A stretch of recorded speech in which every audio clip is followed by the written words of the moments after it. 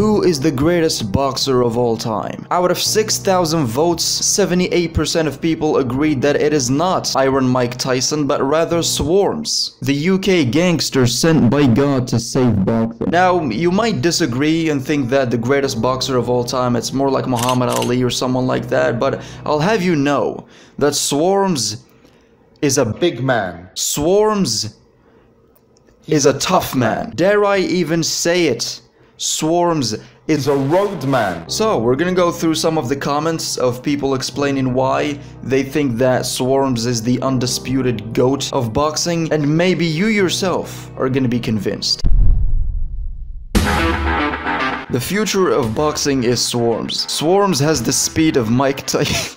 Swarmz has the speed of Mike Tyson and the power of Muhammad Ali, and I think he deserves a championship fight. I don't see anyone beating him in the foreseeable future, and it really is a tribute to his hard work and dedication. Bruh, who the fuck is Mike Tyson? Swarmz is just so admirable, believe me. He's soon gonna be world champion. Are you sure it's a serious question? Because putting little old Mike against the god of the ring Swarmz seems a little unfair. Who the fuck is Mike Tyson? Swarmz is obviously the GOAT, right up there with Deji. Swarmz is built different. In that, of course, he's built like a barrel. Who the fuck is the other guy? Swarmz is the GOAT.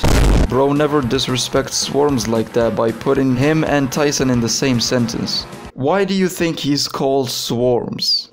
You know what? I actually don't know. Who is Swarmz? For the blind, he is the vision. For the hungry, he is the chef. For the thirsty, he is the water. If Swarmz thinks, I agree. If Swarmz speaks, I'm listening. If Swarmz has one fan, it is me. If Swarmz has no fans, I do not exist. Wanna know incoming GOAT? Well said. Very well said. I completely agree. Alright, I'm gonna be honest. There's 361 comments on this, and it's literally the same thing. Every single one agrees on the fact that Swarmz is a remarkable human being sent by the gods above us to conquer boxing and the world as a whole. When God made Swarmz, he was having a really good day and was on 3,000 milligrams of caffeine. I don't even know what the fuck I'm talking about. Instagram, I have an Instagram, you can follow that. I don't even know why you're still watching. Like, just why?